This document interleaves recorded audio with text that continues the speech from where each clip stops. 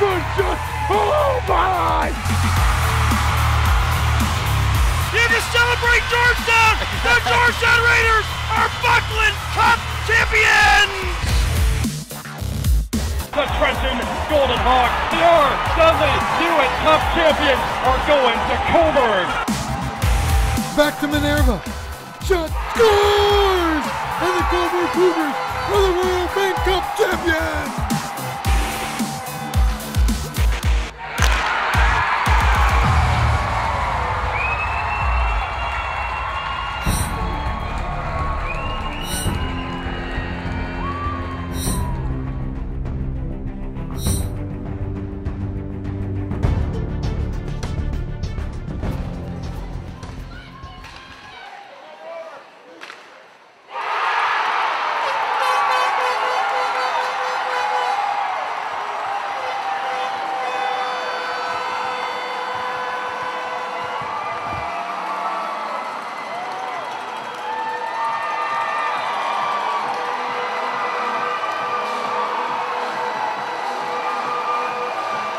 You think about it every night, you know, what it's going to feel like when you win, and honestly, you can't write it up any better than what we just did there. No feeling is like what you think it's going to be, and this is the best feeling of my life. This is the best day of my life right here, and to share it with all those guys on the ice that are my family, my brothers, I can't believe it right now. Just over 5 months have passed since the Coburg Cougars shocked the country and captured the national title. And we pick up right where we left off back then at the end of May. This is the OJ Today. Welcome to our very first show of the season, folks. Launching in our fantastic new studio here. I'm Alex Bastiavansky. Each week we'll be bringing you all the action from the Ontario Junior Hockey League. The game highlights, the news, the player and team stories will be with you here all the way through to the end of the Buckland Cup in April. And to kick things off this year, let's get caught up on what happened last season and what's on the agenda for the 2017-18 campaign.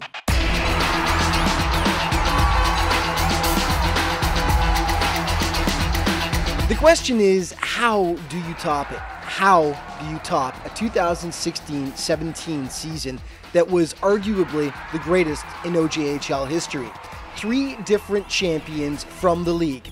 The Georgetown Raiders captured the Buckland Cup in an epic 7-game series over the Trenton Golden Hawks. Trenton, 2 weeks later, got its revenge by beating the Raiders in the Dudley Hewitt Cup final, earning the right to advance to the Royal Bank Cup National Championship in Coburg.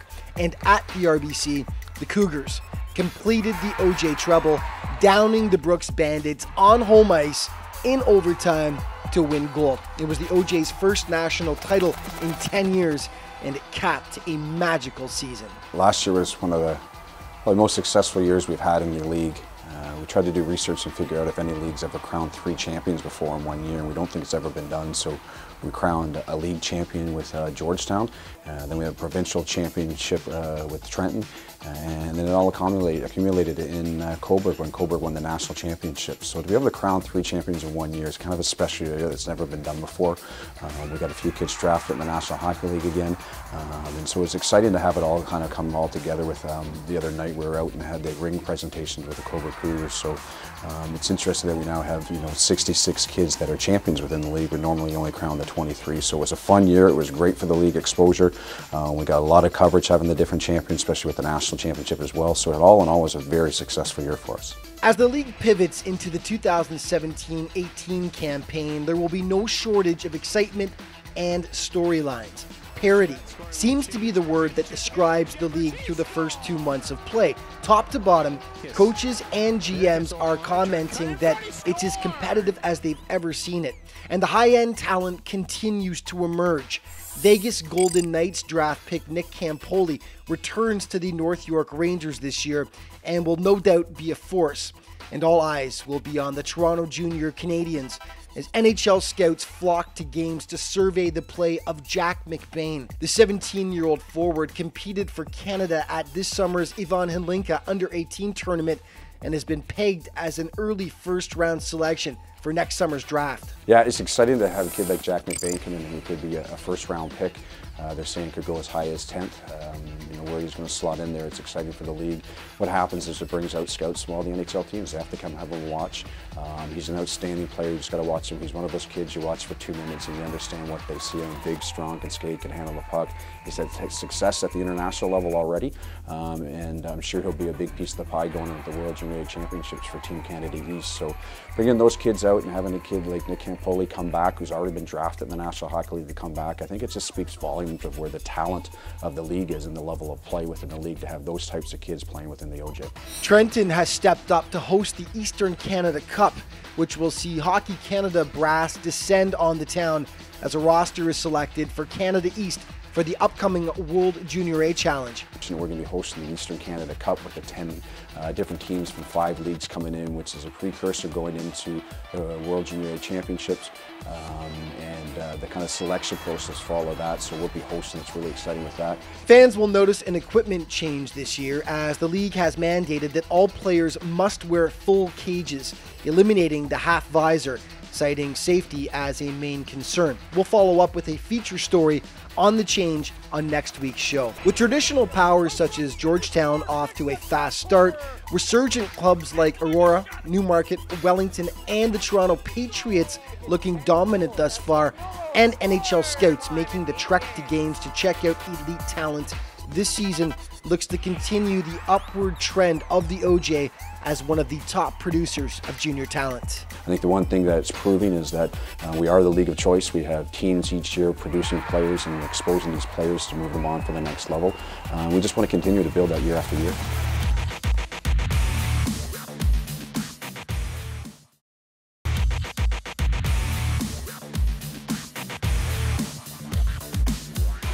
There they score! Andrew Corr puts it in the back of the net. There's a face-off, it comes in. Here to celebrate Georgetown. The Georgetown Raiders are Buckland Cup champions. Oh yeah, the red and black attack are #1 in the OJHL. And welcome back. Well, how time flies. It's hard to believe that was over 6 months ago now. The Georgetown Raiders knocking off the Trenton Golden Hawks in a dramatic 7-game series to capture their first Buckland Cup in franchise history, while the Raiders have picked up right where they left off, leading the West Division and looking like they'll be a powerhouse once again. Well, Saturday night's game against Wellington may have been the most highly anticipated of any in the OJ so far this year. The Dukes have emerged as the runaway leaders in the Northeast Conference, so this contest was an opportunity for both squads to see how they stack up. This was the main event on Saturday evening. 2 of the OJ's top teams. The first period, the story was Josh Capriotti, the Dukes keeper. First he stones Matt McJanet, and then soon after, Nicholas Prestia breaking in, victimized by the quick glove hand of Capriotti once again, though. He wasn't done. Jordan Crocker steals, feeds Connor McBroom, but no dice, as he denies them once again. So we're scoreless at the break. A second frame, Georgetown does break the ice. Jaden Kandata, shot gets redirected home. Andrew Court complains to the official as D'Agostino got dropped, but Court gets the unsportsmanlike penalty. Ensuing Duke's power play, Mason Snell, just acquired by Whitby the night before. He gets the one-timer to go, and it's 1-1. 4 minutes later, Raiders, they can't clear the puck here. Sloppy in their own end. Ben Evans taking full advantage. And Wellington up by a 2-1 count over the defending OJ champs. Not for long, though. 13:04 into the second. Jaden Kandata, again from the point. Again, deflected home, this time by Nicholas Prestia. That's his first as a Georgetown Raider, and they were all knotted up. It was 2-2. Third period now, the Raiders pull ahead. Zach Dybowski with the howitzer from the point. Deflects off a Wellington player. Ends up in the back of the net. Raiders back on top, leading 3-2. 12:09 mark now. Raiders with the man advantage. The money man, Jake Payette with the point shot. Deflects off Rinaldi's stick. Dribbles in. If you're keeping track, all 4 Raiders goals tipped into the nets, and they'll take it any way they can get it, though. That provides some insurance. Jason Smith adds an empty netter to make it a 5-2 Georgetown final. Well, last season's most lopsided first-round playoff matchup was supposed to be the Northeast #1 seeded Trenton Golden Hawks taking on 8th seed Newmarket. Now, nobody, and I mean nobody, outside of Newmarket gave them a shot. So when the Canes jumped out to a 2-1 series lead by stealing both games in Trenton, there were shockwaves felt around the league. Now, the Hawks ultimately triumphed in 6 games, but it set the stage for this year. Newmarket entered the season brimming with confidence, and it shows. They've been battling tooth and nail for top spot in the North Division, and last weekend they went toe-to-toe with one of the squads they're chasing for first, the Aurora Tigers. Two teams that are significantly improved this season. Early on, it's Bradley Van Schubert with the larceny on Eric Aramita as he robs him on the breakaway there. The Canes just couldn't buy one. Adam Trotman dribbles it through Van Schubert, but he sits on it just in time. No goal. The Cats draw first blood. Tyler Davis cleaning up the garbage out front. And Aurora jumps out to the 1-0 lead. Second frame now, Newmarket getting its chances. 2-on-1 rush. Van Schubert shooting them down, though, and it's still 1-0. Then more from the Van man. Eric Chella right on the doorstep. Bradley says, no way, man. Huge stop. Back the other way they go. Aurora taking care of its chances. Luca Esposito out front, tips it in, and the Tigers have a bit of breathing room as they lead 2-0. Third frame now, and the Canes think they've cut the deficit to 1 on the power play. Van Schubert way out of position on this one, and they say there's a reason why. Goaltender interference is the call. The Canes can't believe it, plus a penalty, so no goal. Double whammy, but they do get that one back late. Ryan Hunt on the charge, breaks his stick, but still manages to put it home. 2-1, but that's as close as they would get. Tigers at an empty netter to make it a 3-1 final, as Pink in the Rink night is a good one for the Cats. They take the Battle of Yonge Street 3-1. Okay, Whitby hosting Oakville last weekend. The Wildcats getting roughed up. Huge open ice hit by Jeff Clark on Liam Robinson there. Soon after, Jacob Bush pulls the trigger. Top shelf. Oakville jumping out to the 1-0 lead. Second frame now. Whitby getting it back. Shane Bull smashes it past Chris Elliott, and it's even Steven. A 1-1 hockey game. Oakville will get one back to make it 2-1, though, and then Zach Bramwell getting his first of the game to make it 3-1 Blades. The Wildcats get a bit of payback as Adam DeMaio tattoos Jack Ricketts with the wicked hit, but then Bramwell nabs his second of the contest, short-handed no less, and the Blades are up by a comfy 4-1 count. Third frame now, Nate McDonald making the sweet save, trying to keep his boys in it. Good stop on Anthony Aguano. The Blades would notch one more eventually, though, to make it a 6-1 finale. Whitby struggling this year, just 3 wins in 17 games. Okay, Eastern Canada Cup is rapidly approaching November 13th to 15th, where Canada East for the World Junior A Challenge will be chosen. TrentonGoldenHawks.ca for ticket information and OJ trivia for this week. Who scored the winning goal for Cobourg in the 2017 Royal Bank Cup Championship game? First correct answer to our Morocco at the OJHL.ca wins an OJ prize pack.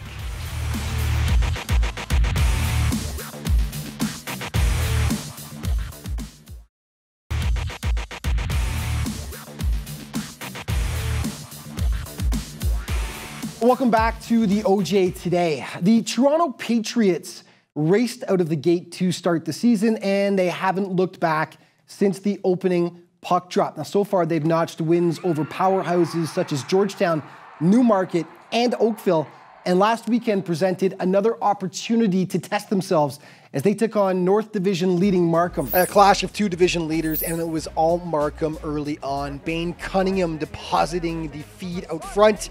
Keeper Tyler Fassel saw nothing. 1-0 for the visitors. 11:08 in, Zach Sheedy to Braden Albin. Royals looking good early on. They were up 2-0, but the Pats come back. Oliver Benwell and Andrew Petrucci playing a little give and go. Benwell hammers it home, And the Pats cut the deficit in half to 2-1. And then it's Lee Lapid giving it just a little bit extra, falling down, and it goes past Alex Bishop. And the game all tied at 2 apiece. The crazy first period continues.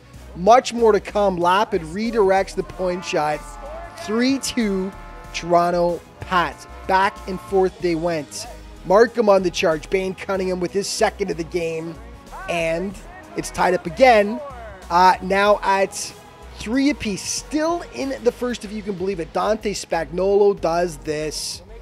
And that is dirty. Might be the play of the week. 4-3 Patriots. Second period now. Toronto on the PP. And it's Mr. Spagnuolo again. Not as nice as the first one, but who cares? It's in. And it's 5-3. This game was insane. Non-stop. Royals 2-on-1. Jack Jeffers isn't going to miss that setup. Nice play. It's 5-4. Surprise, surprise. They do tie it. Nick Giunta out front. Spins. Puts it past Fassel.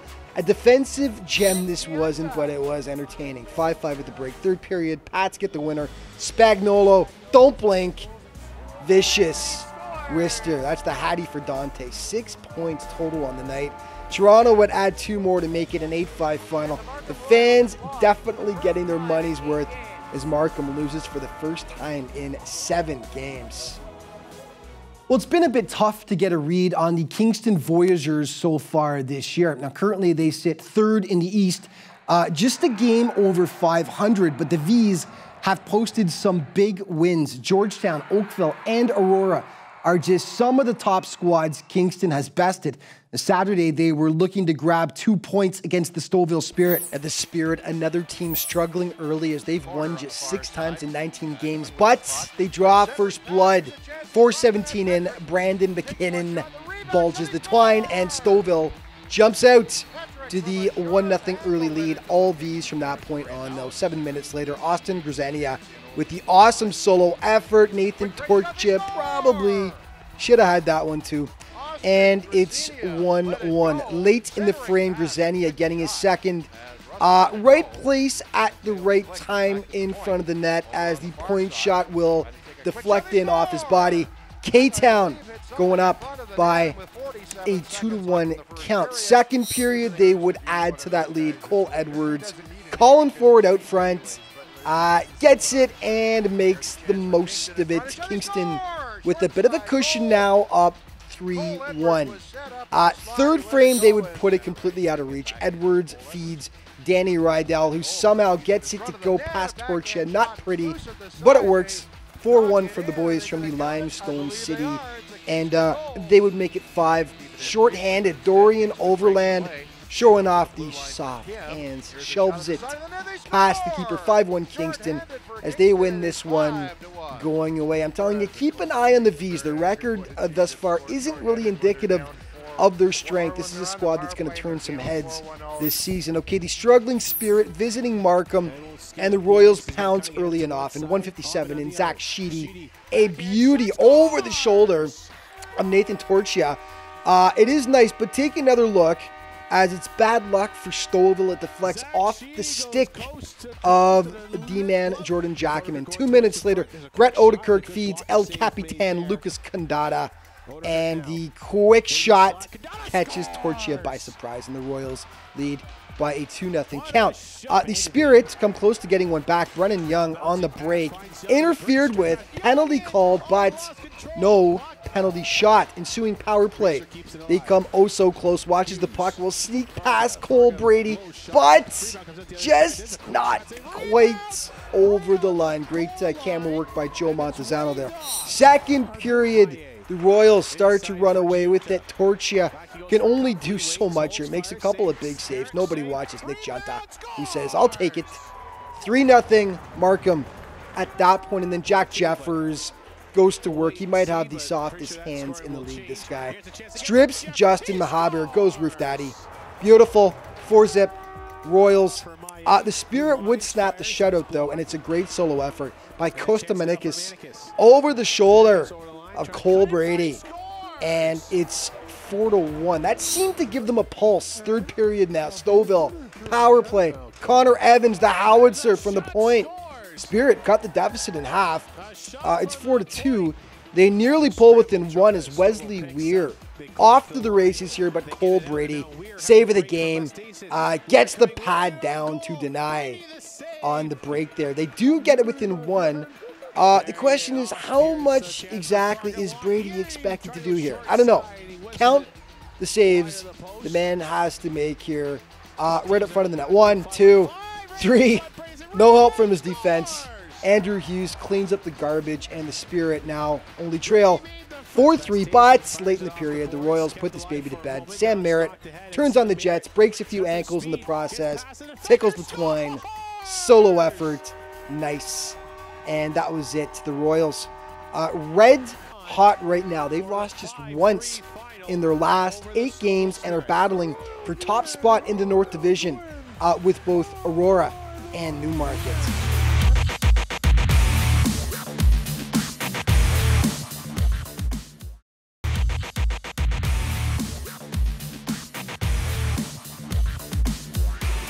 Welcome back to the OJ Today. All eyes will be on the Toronto Junior Canadiens this year as NHL scouts will be flocking to their games. Now, the reason: Jack McBain, the 17-year-old dynamo, played on Canada's under-18 squad in August and has been pegged as a likely first-round selection for next June's NHL draft. But the JRCs are much more than just Mr. McBain. They sport a balanced lineup with skill up and down the roster. That skill was on full display against the Patriots last weekend. I'm a fan of a good old-fashioned hip check. You don't see them as often these days. Jeremy Smith is making it his mission to bring it back as he lays out Ryan Wells with a beauty along the boards. Soon after, it's Smith laying it off for Jake Joffe.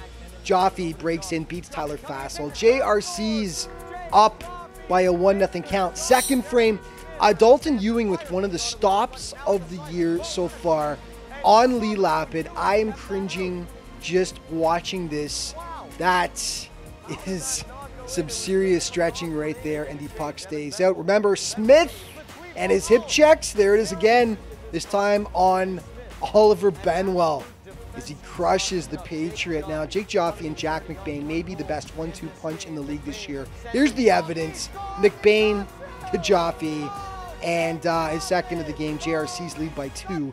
You can't keep the pads down for long, though. The home run pass for Oliver Benwell, who feeds Lee Lapid, one-timer, and the deficit is cut to 2-1. But the JRCs take control in the third frame. Jason Paneo just throws it at the net here, and somehow it finds its way past Dalton Ewing, and it goes. Take another look here. Bit of a knuckler that fools the keeper, and the Canadians are back up by a 2 spot. Then they close it out with an empty netter. Matthew Redding makes no mistake about it. So a big win for the JRCs, make no mistake, as they take it 4-1. Patriots were rolling on an 8-game winning streak, and that snaps it. Okay, one more for you. The West leading Raiders traveling to St. Mike's. Pick it up in the first. G-Town already leading 1-0. Matt McJanet jumps all over the juicy rebound to put the visitors up by 2 goals. Only Matt's second goal of the season, but he would add to that total further in the game. Second period now. The Raiders continue to press. Jason Smith will take the shot. Jordan Crocker goes hard to the net and just gets a stick on it. Well done. They've been a good combo, those two, this year. Georgetown up 3-0. And then on the power play, 8:49 in. New pickup, Zach Elson feeds the big man, Jake Payette, and boom. All 6'7" behind that blast. Georgetown comfortably up 4-0. It's almost 5, but Cosimo Lazzarino doing what he could for St. Mike's. Matt McJanet right there, denied by the double blue goalie, though. Nice save. And the Raiders get into some penalty trouble, and St. Mike's pounces. Cameron Searles back to Mike Pellegrini. He rings it off, the goalie's best friend, though, and the puck stays out. But shortly after, St. Mike's will hit the score sheet. Searles blows the chance with the open net, but then gets it back and will feed it to Dylan Jackson, and the Buzzers on the board. They trail 4-1. Then 8 minutes later, another power play. Searles setting up shop by the side of the net. He doesn't miss this one, as you will see. And in it goes. St. Mike's right back in it. They cut the deficit in half. It's 4-2. Just before the intermission, though, the Raiders stretch their lead again. Andrew Court with the sweet pass from behind the net here for Brendan D'Agostino. One-timer, and that made it 5-2 for G-Town. The Raiders would add one more in the third to make it a 6-2 final. G-Town picking up where they left off last year, currently with a comfy 9-point lead in the West. OJ standings, let's take a look. North Division, Markham in a battle with Aurora and Newmarket there, 22 points, 21 and 21. In the East, the Dukes, great young team. Look at the bulge over Trenton there. 14 points between Wellington and the Golden Hawks in second. In the South, the Pats narrowly ahead of Oakville, followed by the JRCs, North York, Mississauga, and St. Mike's. And in the West, Georgetown, as mentioned, a comfortable 9-point lead over Orangeville, followed by Burlington, Buffalo, and Milton. The Chaos Top 5, brought to you by Chaos Hats, the official hat provider of the OJHL. Number 5, Junior Canadians D-man, Jeremy Smith. Right here, that's using your hip. Absolutely lays out Ryan Wells with the beauty hip check along the boards. Number 4, Markham's Jack Jeffers, so quick, so smooth. Roof Daddy against Stouffville, part of a 5-3 Royals win. And number 3, same game, Costa Manikis of Stouffville with the fantastic solo effort here. Blocks the shot, goes for a skate, and beats the keeper over the shoulder. Sweet. Number 2, JRC's goalie, Dalton Ewing, making like Gumby to deny Lee Lapid of the Patriots. My voice is going up an octave or two just watching that save. Unreal. Number 1, Dante Spagnolo had 6 points against Markham, including a hat trick. This was the nicest of all. Victimizes D-man Brendan Bastassin and then hammers it home. Take another look. 28 points in just 19 games for Dante this year, and he's got our vote for the Chaos Play of the Week. And we've got to run all out of time for this week, but to keep up to date with everything in the league, all your news, stats, scores, and standings, make sure you head to ojhl.ca, and you can check out all the other social media outlets as well. Thank you so much for watching, folks. We'll see you next week.